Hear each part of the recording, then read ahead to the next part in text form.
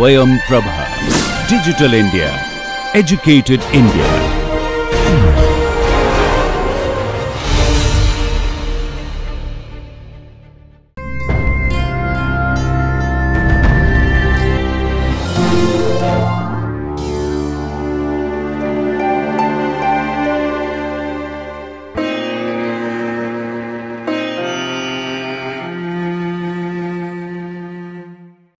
Welcome to the session of the course Therapeutic Nutrition. This is our fourth module, that is etiology, clinical features and nutritional management of weight imbalances and eating disorders. And in this lecture, we shall be learning about nutritional management of eating disorders. So in this lecture, we shall learn how to define eating disorders and then how to classify them and diagnose the patients who are suffering from these different eating disorders. And then we will learn how to manage these eating disorders along with nutritional management of anorexia nervosa and bulimia nervosa conditions. In the previous lectures of this module, we focused on weight management. And it is important to understand that the problems, they are associated with too much of deviation on either side from the appropriate range of body weight, where there is increase in risk of getting health problems. And in many conditions, obsession with slimming, especially among the adolescent age group, that can actually result in many kind of eating disorders like anorexia nervosa and bulimia nervosa. And what are these eating disorders? And what are the strategies which we can use to manage such conditions? And how to cope up with the problems when we are refeeding these individuals after such an acute phase of starvation? We shall be studying about these things in this lecture. So feeding and eating disorders, they can be characterized by a persistent disturbance of eating or eating relating behavior that results in significantly impaired physical health and psychosocial functioning. So let's study some terms important to study eating disorders. The first term is anorexia. It refers to loss of appetite, especially as a result of disease.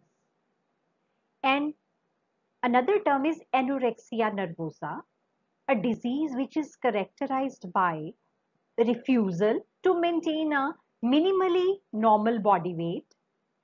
Here, there is intense fear of gaining weight and body image distortion happens, and amenorrhea in postmenarcheal females can occur. And binge, an episode of eating which is marked by three peculiar features. That is, the amount of food eaten is larger than most person would eat under similar circumstances. Second feature would be an excessive eating occurs in a discrete period of time, usually less than 2 hours. The person will be eating very frequently, and the eating is accompanied by a subjective sense of loss of control. The person loses control over his appetite, and he will never feel satiated. And then comes binge eating disorder, a disorder which is characterized by occurrence of binge eating episode at least twice a week for 6 months period. So the next is bulimia nervosa. It is a disorder which is characterized by repeated episodes of binge eating followed by inappropriate compensatory methods, such as it could be purging or including self-induced vomiting or misuse of laxatives, diuretics, or non-purging including fasting or engaging in extensive physical exercise. So there could be another eating disorder which are not otherwise specified. It is a diagnostic criteria for eating disorders that fail to meet the criteria for either anorexia nervosa or bulimia nervosa. Then purging is another term which we must understand. It is a method intending to reverse the effect of binge eating. This may involve self-induced vomiting, which is most common purging method. An additional method may include laxative, enema, or diuretic abuse. So let us study the first type of eating disorder, that is anorexia nervosa, in detail. So in anorexia nervosa, there is voluntary self-starvation which results in emaciation. And in this condition, the person refuses to maintain the body weight at or above a minimally normal weight for age or height. There is intense fear of gaining weight or becoming fat, even though the person may be actually so underweight or totally emaciated. And it is developed during pre-pubescence period, which may result in arrested sexual maturation, and it may actually delay the menarche also. We can categorize anorexia nervosa into two diagnostic subtypes. The first one is restricting type and the second one is binge eating or purging type. In restricting type, as the name suggests, the person will fail to adhere to the normal eating pattern and he will simply refuse to eat normal food because the person is fearing that he will become overweight. And the binge eating or purging type is this type of people, they are regularly engaged in binge eating or the purging behavior, just like bulimia nervosa. But the difference in this condition is that here the person is already underweight and still that person is going for this purging behavior. Coming to the incidence, it typically occurs during the adolescence or young adulthood. Late onset may develop in response to adverse life events. And this incidence rate among middle-aged women, say over 50, accounts for around less than 1%. This problem is more prevalent in developed countries and it is less in the developing countries. The exact cause of eating disorders is not known. It is multifactorial in origin, in which the personality of the patient, family relationship, then socio-cultural factors, along with some genetic factors, they could interact and play some role. Although we do not know what are the fundamental causes of anorexia nervosa, but there is a growing evidence that it is interaction of socio-cultural and biological factors contributing to its causation. And it has some less specific psychological mechanism, and a vulnerability of personality could be one of the reasons. It is possible that the disorders begin when there is a disturbed family relationship and there when the overprotective families, rigid families, and too much goal oriented scenario is there. And some of them, they may have unusual interest in weight, food, or shape of their body. Occupation may also play a role in this disorder. Dancers, for example, they have a higher prevalence of anorexia nervosa, which is around 10 times more than the general population.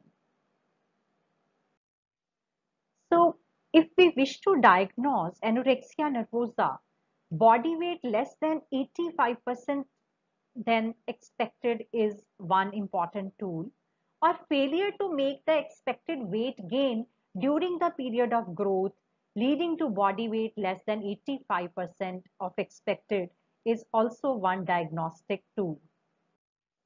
Then disturbance in a way in which the one's weight or shape is experienced, undue influence of body weight or shape on self-evaluation, or denial of seriousness of the current or low body weight.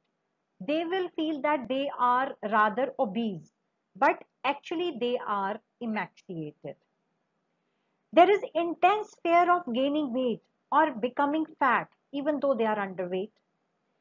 In postmenarcheal females, we can diagnose this problem along with the above issues of underweight and fear of gaining weight. There would be absence of at least 3 consecutive menstrual cycles. Now, coming to the clinical features, their body appearance makes them look younger than their age. The patient may deny hunger, thinness, or fatigue despite profound weight loss. They will not accept that they have this issue. And they may be preoccupied with food and may take pleasure in cooking and serving meal for others. But they wish not to eat that food. And they generally have constipation and they are intolerant to cold. In severe cases, the bones they protrude through the skin as there is hardly any body fat left. The skin may be dry and scaly. The palms may be yellow because of carotenemia. And then their body hair could be increased. We call it frank hirsutism.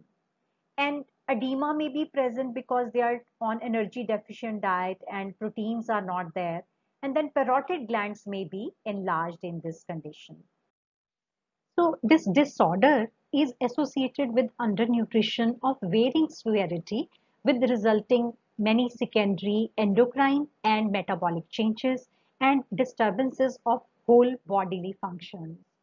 The complications they include sudden death because of cardiac issue and a decline in weight to say 35% below the ideal body weight. It will increase the risk of death. So let's summarize what is the effect of anorexia nervosa on the body. The brain, which cannot think right, and there is always fear of weight gain. And here they become thin and they become brittle also. There will be low blood pressure, slower heart rate will be there. They can feel palpitations. They would be anemic, and there could be kidney failure or kidney stones they can occur, and bloating and constipation can be felt in many of them, and weak muscles, swollen joints, and they are more prone to fractures and osteoporosis because of their eating habits. And then because of hormonal disturbances, there will be more bone loss, and the skin will bruise easily. They will be having dry skin, and there will be growth of fine hair all over the body. We call it hirsutism, and uh, they feel cold very easily because there is hardly any fat left in their body. The skin is yellow or pale in color, and nails are brittle. And there could be low potassium, low magnesium, and low sodium because of fluid imbalance. And then in women, the periods they would stop, and there will be trouble getting pregnant once they are uh, reaching that stage. And during the pregnancy, higher risk of miscarriages, cesarean section, and low birth weight baby, and postpartum depression are the normal complications in this condition.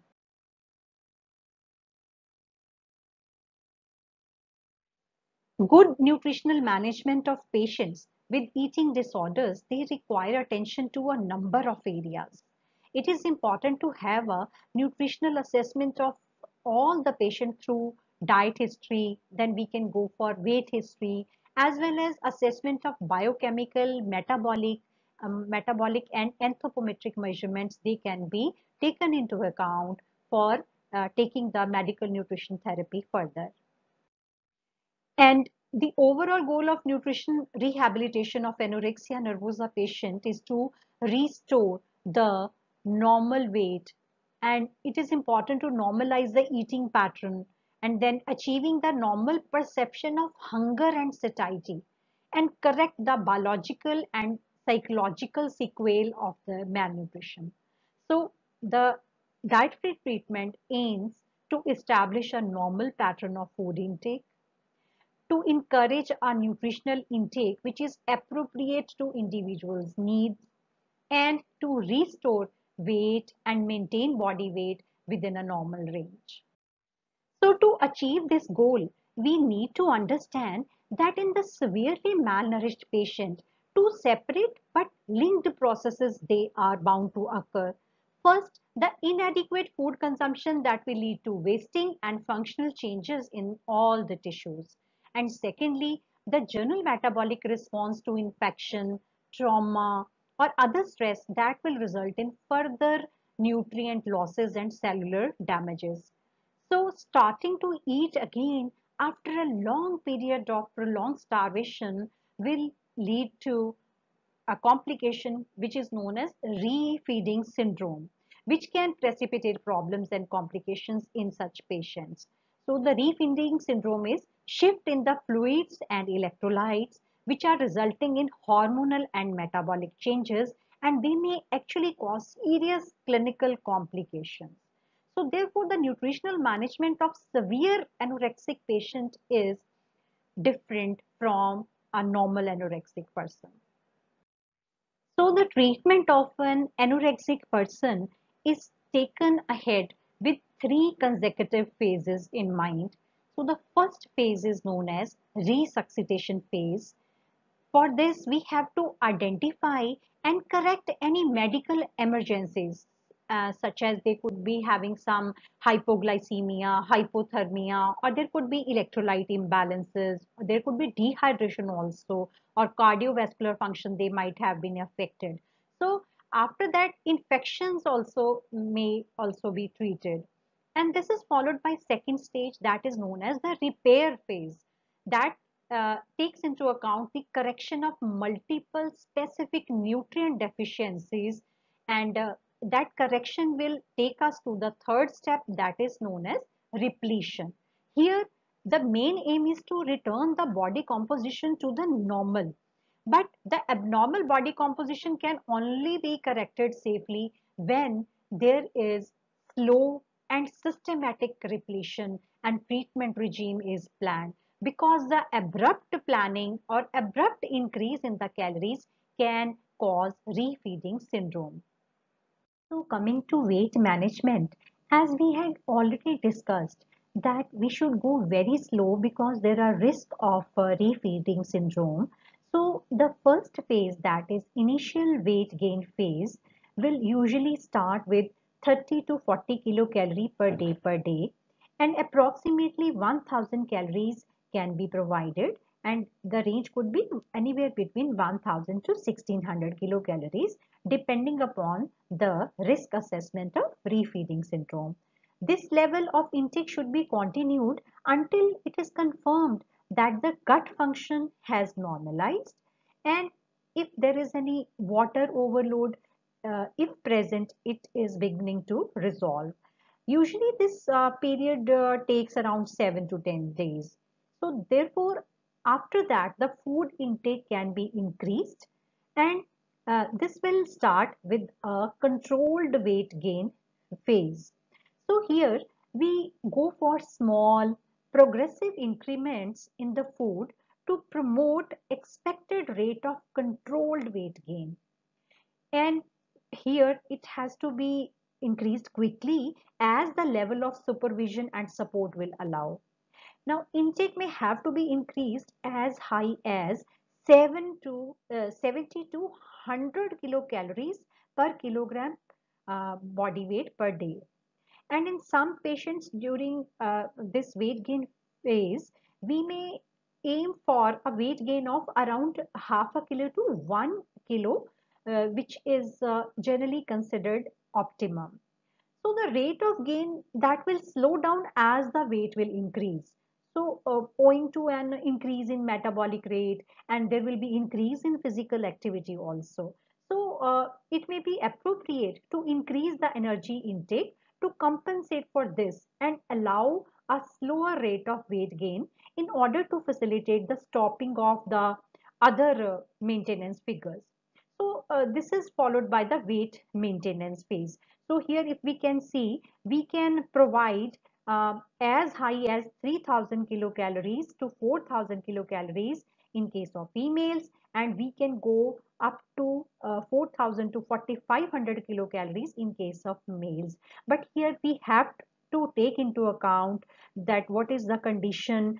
For example, they have to be evaluated for presence of vomiting, or whether they are discarding any food, or is there any increase in exercise, or there is any increased motor activity, or increased resting energy expenditure. So this takes us to the final phase, that is weight maintenance phase. The intake level during weight maintenance for adults, as it is needed in children and adolescents for further growth and maintenance also, it could be set anywhere between 40 to 60 kilocalories per kg per day. The protein, they should be providing 15 to 20% of total calories, and we should always recommend that the person should go for high biological value sources of proteins. Coming to carbohydrates, 50 to 55% of kilocalories are recommended, and the patient is encouraged to go for insoluble fiber for the treatment of constipation. Fat requirements are anywhere between 25 to 30% of kilocalories contributed by the fats, and it is encouraged that small increase in fat intake should be made until the goal of total calories is achieved. Micronutrients, we have to see that the vitamin and mineral, their RDAs are properly met, because these patients, they have been on very low amount of diet, so they are bound to have so many micronutrient deficiencies.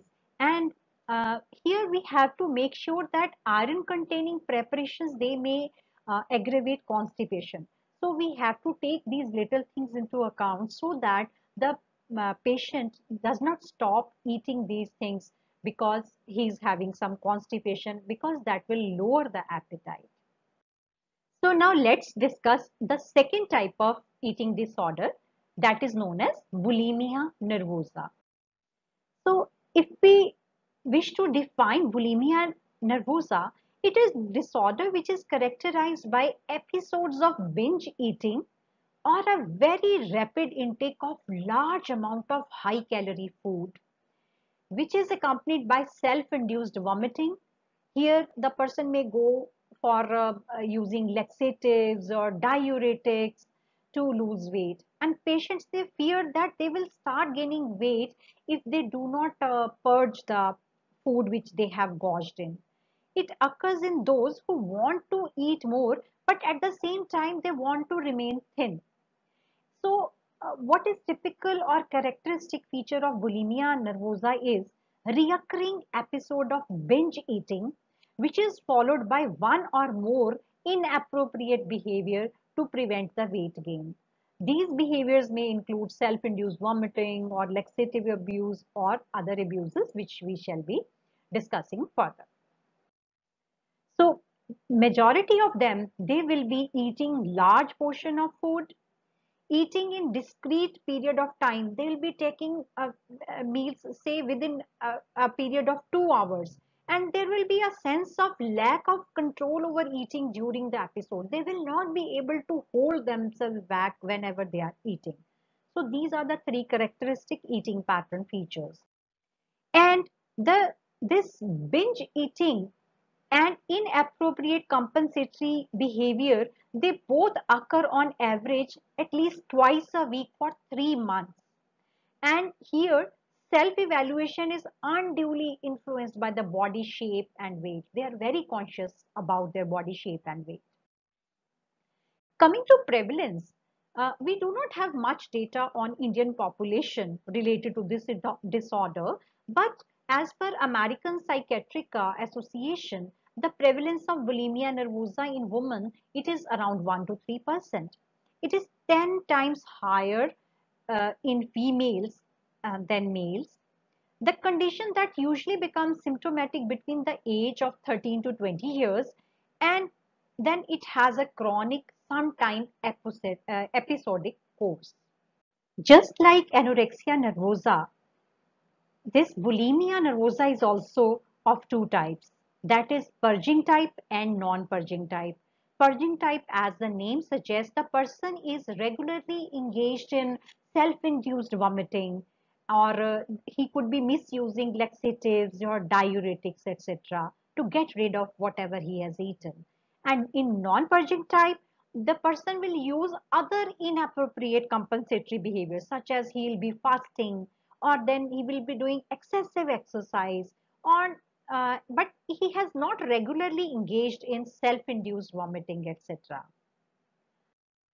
So just like anorexia nervosa, bulimia nervosa is also a multifaceted disorder with psychological, physiological, developmental, and cultural components interacting and causing this problem. There may be genetic predisposition for this order. So other predisposing factors, they would be some psychological or personality factors, such as a person who is a perfectionist, or who is having impaired self-concept, and then he has some poor impulse control, and then people who cannot handle the developmental stresses such as puberty, peer or parental relationships, they are not happy with their own self. And then along with that, there could be some abnormalities of central nervous system and certain familial factors where the drug abusers or alcohol abusers, they might be having this issue. So how to diagnose bulimia nervosa patients? These patients, unlike those of anorexia nervosa with binge and purge subtype, they are typically within the normal weight range. And although some may be slightly underweight or overweight, the common complaints are bloating and flatulence, which could be due to excessive gas production. And along with that, they could experience abdominal pain. They could have complaints of constipation and nausea. The patients, they are secretive about the eating vomiting episodes, so that their family and friends, they do not know about it. And generally one episode occurs daily, and they are taking calorie dense and high carbohydrate foods like ice cream, cold drinks, bread, jam, etc. And they eat everything in large amount. These patients, they bulimia, that actually means ox hunger. This term is given to the eating pattern which is known as dietary chaos. And these patients, they tend to suffer from dental caries also, because they take too much of sugary foods which are rich in calories. That is why they experience these dental caries also. There could be frequent fluctuation in weight, because sometimes they will be able to lose weight, sometimes they will not be able to achieve that desirable weight. And along with that, there would be inability to voluntarily stop eating, and they will be feeling guilty or ashamed about the eating, because they are not sure about their own health and own outlook. And they will be having depressive moods which will be shifting. Sometimes they are happy, sometimes they are not that happy, sometimes they are anxious. And they are persistently over concerned with the body shape and weight. All the time they will be talking about, thinking about their looks and their body shape, and how much they have lost their weight. And then there is overreaction in reaction to emotional stress also. They tend to eat more whenever they are emotionally unstable. So there could be some psychiatric conditions commonly coexisting with the bulimia nervosa, which could be certain mood disorders, or it could be anxiety disorders. Then the person may be having some substance related disorders, where alcohol abuse could be there or stimulant abuse could be there. And then along with that, some of them, they may have some personality disorder also. So let us summarize what is the effect of bulimia nervosa on the generalized health. The brain is preoccupied with food and weight, and they have low self-esteem. They will be anxious and maybe depressed at times. And the heart may experience arrhythmia, they could be hypotensives, or they could feel dizzy, and the mouth will have some problem, just like it could be erosion of dental enamel, as we just saw in some previous slide. And then it could be swollen jaw, they could have bad breath, they could have gum diseases because of micronutrient deficiencies, and tooth decay can occur because they are taking too much of sugary food items. And along with that, the kidneys, they may not function properly, and since they are not taking sufficient hydratary things, so this can lead to dehydration. And in stomach, bloating could be there, there could be ulcers in the stomach, they might experience constipation also. And irregular or absent periods could be there because of hormonal imbalances. And then there could be loss of libido, or infertility can also happen in case of females. And then the skin will show calluses on the knuckle because they are inducing the vomiting many a times. So that will lead to calluses, and the skin will be dry, listless, and the muscles, they will be fatigued, and there will be cramps because of electrolyte imbalance. The person will feel tired and lethargic all the time, and he would not like to do any kind of activity. So let's talk about the medical nutrition therapy during this condition. When it comes to calorie prescription for the patient of bulimia, initial attempts in this treatment should be aimed at correcting the dietary chaos by breaking that gorging and regurgitation cycle, and stabilizing the weight should be aimed at the beginning. So what we can do, we can provide around 1500 to 1600 kilocalorie per day if the patient is hypometabolic. That means his basal metabolism is lower. And if the RDA of energy can be fully given when the metabolic rate is normal, that means the person is having a normal kind of metabolism going on inside the body. It is neither more nor less. And we have to monitor body weight and adjust the caloric prescription for weight maintenance. So if the person is slightly underweight, then we will give some additional calories. If the person is slightly overweight, then we will give a stabilizing diet. And here it is important that we avoid the weight reduction diets until the eating pattern and the body weight, they have stabilized.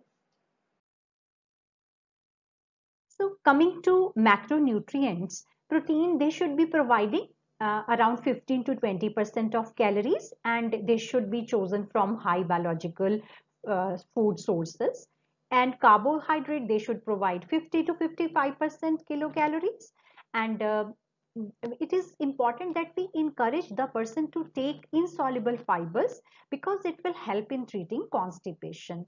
And just like a normal diet, fat should comprise 25 to 30% of total calories, and the due importance should be given to ensure that we are providing ample amount of essential fatty acids because the skin is badly affected in these cases.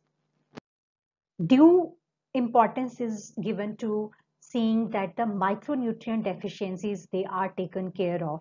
Because of binge eating pattern, that person gets so many micronutrient deficiencies. So it is important that vitamins and mineral deficiencies, they are taken into account while planning diet, and we have to ensure that 100% of recommended dietary allowance of vitamins and minerals, that is met. And the patients of the bulimia, because of binge eating and purging behavior in the past, they fail to recognize hunger and satiety signals. So these biological cues, they can be strengthened by regular meals only. and prescribed in between snacks at reasonable calorie level, only we can manage to sustain such patients and to sticking to their diet patterns. And then patients, they tend to deviate from the prescribed pattern whenever this binge episode will occur during the treatment. So it is important to take into account the behavior of the person by giving him a very good diet counseling. So let's summarize what we have studied in this lecture.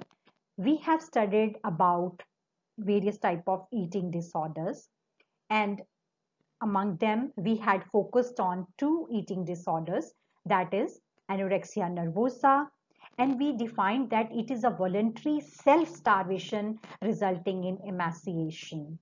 And then we studied about the second eating disorder, that is bulimia nervosa, which is a disorder characterized by episodes of binge eating or very rapid intake of large amount of high calorie food, which is accompanied by self-induced vomiting. And we learned how to diagnose patients suffering from the eating disorders. And then we focused on the nutritional management of anorexia nervosa and bulimia nervosa. Now this finishes our module 4th, that is nutritional management of weight imbalances and eating disorders. Thank you.